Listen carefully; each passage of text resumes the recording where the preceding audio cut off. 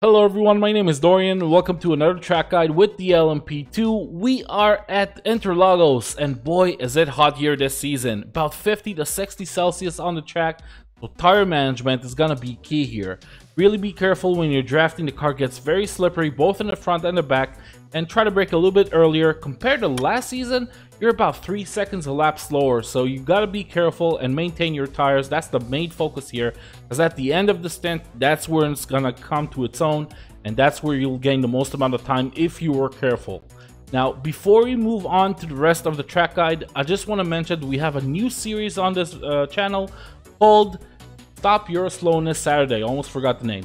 Now, one of my mods, Tiny, he suggested it. Basically, you guys send me over your lap replays and I analyze them for a video, giving you guys tips and tricks on how to get a little bit more consistent, a little bit faster.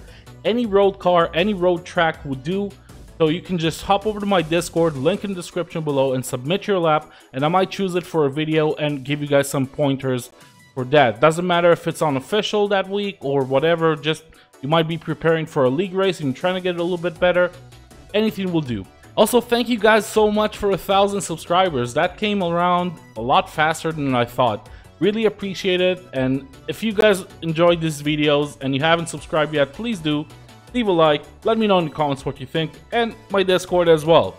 I'm just going to show you guys the lap real quick, and then we're going to go over it corner by corner. See you on the track.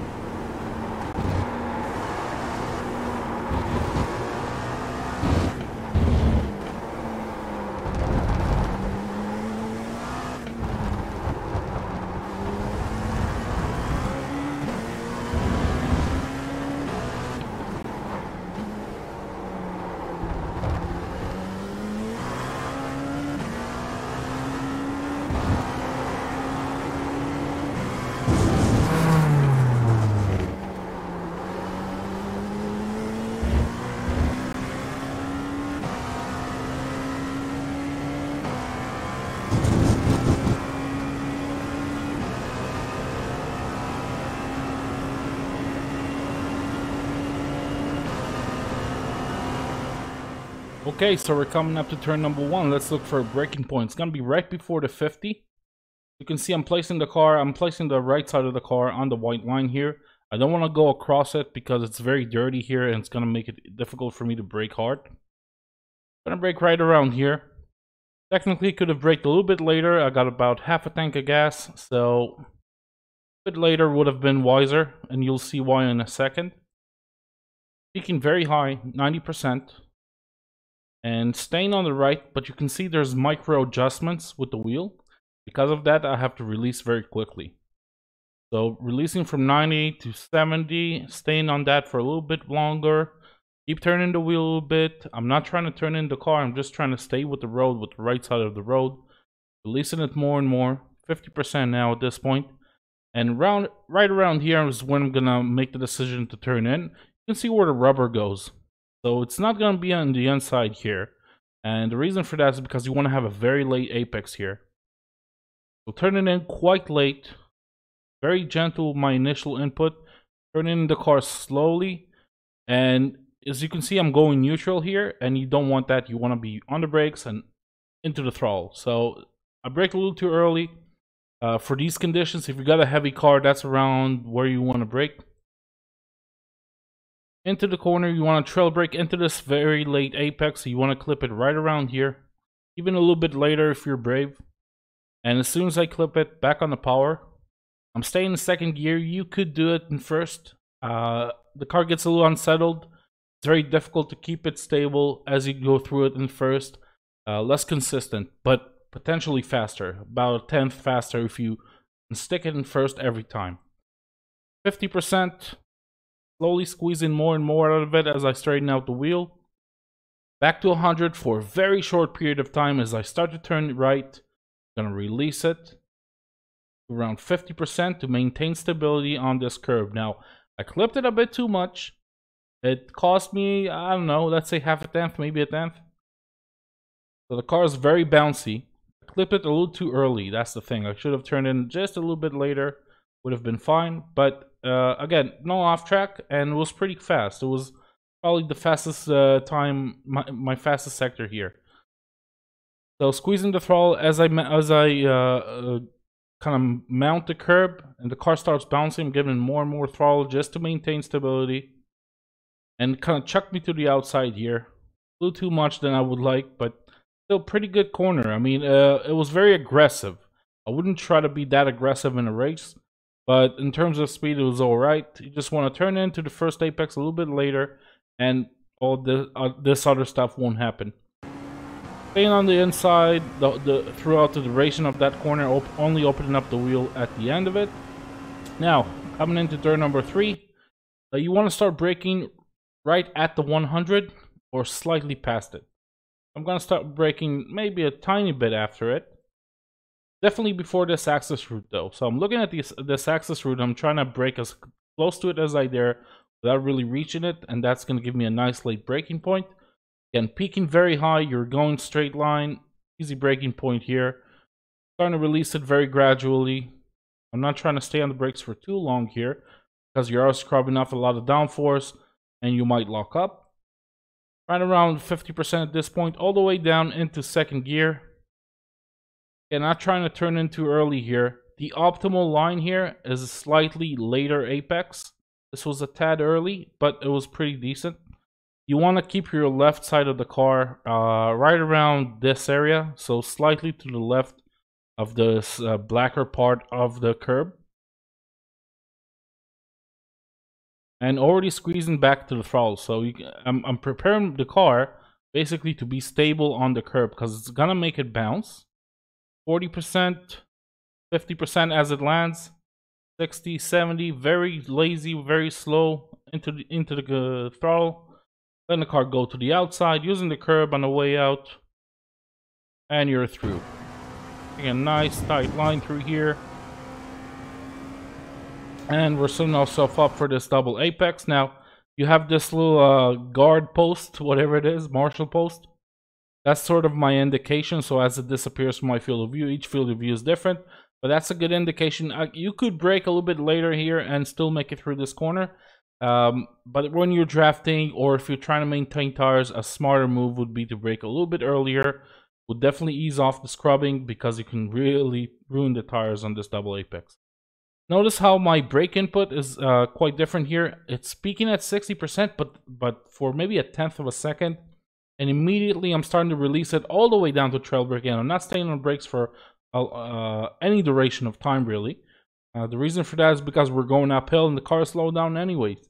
All the way down to third gear. Try and clip this first apex just a tiny bit. You don't want to mount it really because it's going to chuck you to the outside. That's not what you want to happen. Trail braking all the way through it.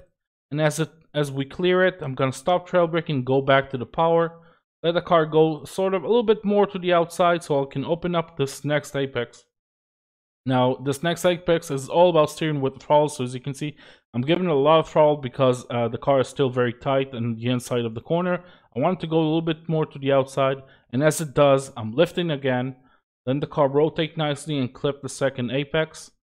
And now I'm committing to around 70% and squeezing it all the way back to 100. Third, the whole way through. If you're drafting and track is super hot, like 60 degrees, then yeah, maybe second gear just on the exit. On the entry, keeping the third. Second gear just on the exit might help you get a little bit more rotation. It will be bad for your rear tires though. Keep that in mind. Letting the car go all the way to the outside, and there's no breaking point here, so it's all about a sequence, a certain flow that you develop with this track. Finish the second apex, take the car to the outside, and as soon as I straighten out the wheel, I'm gonna start to brake.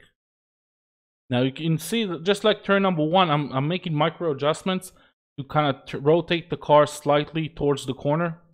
The peak is around, I would say 50%. Downshifting pretty rapidly all the way down to first gear.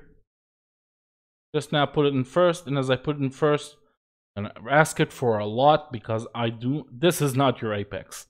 This is your apex, pretty much. And see how much I'm cutting this curb? The car handles it just fine. I'm using Craig's setup shop, and it's pretty soft, so it's very good on the curbs now. Trail braking all the way into the halfway point, and immediately back on the power.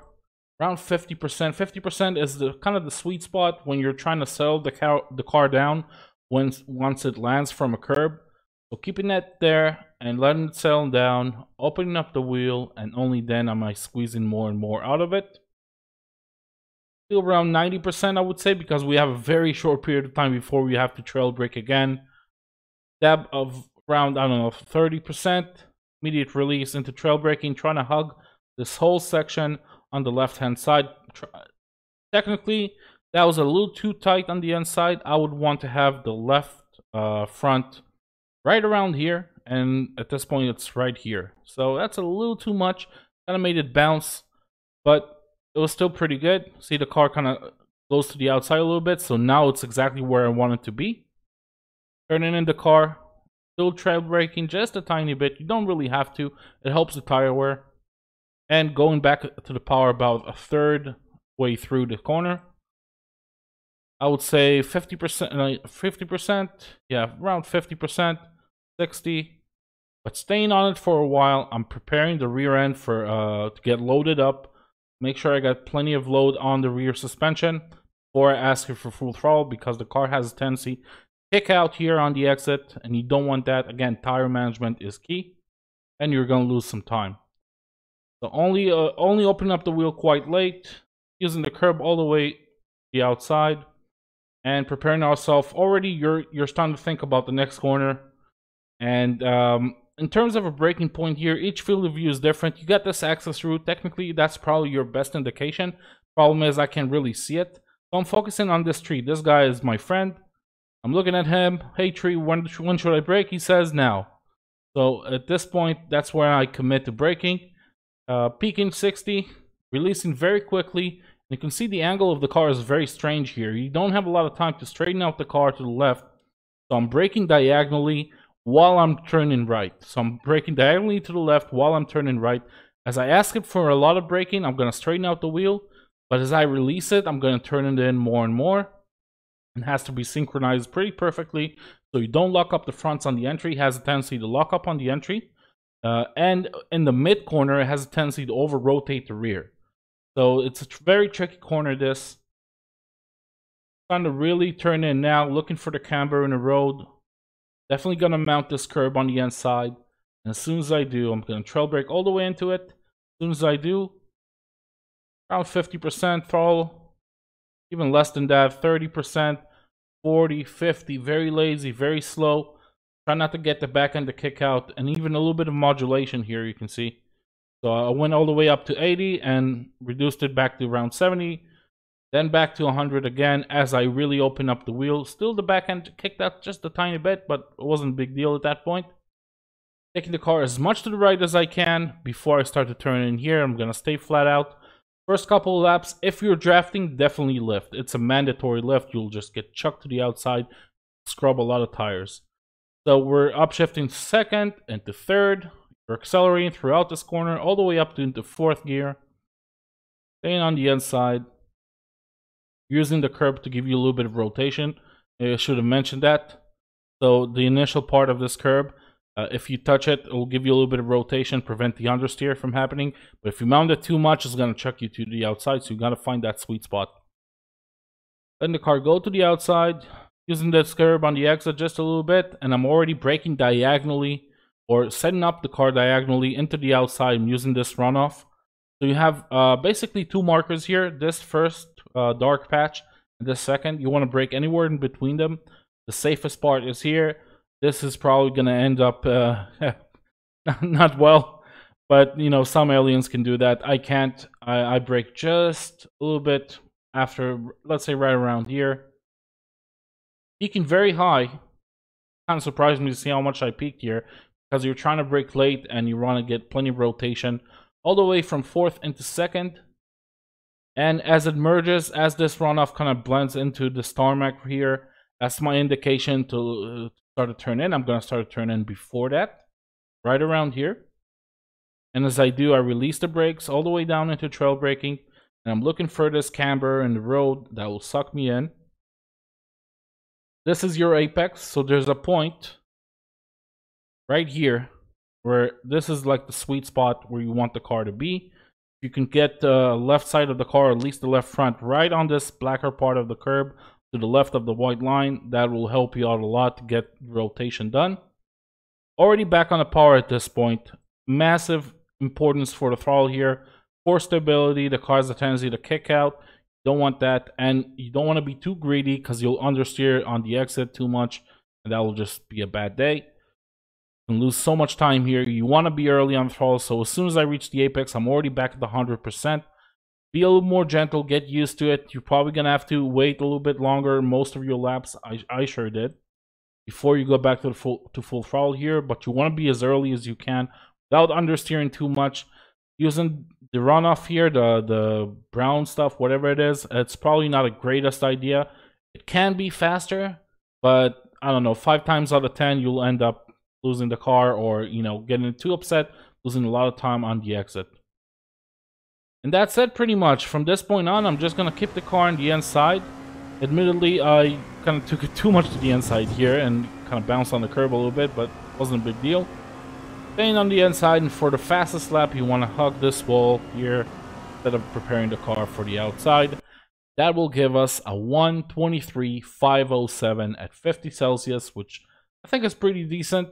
It's about 3 seconds slower, as I've said, from last season, but for these track conditions, I'm very happy with that.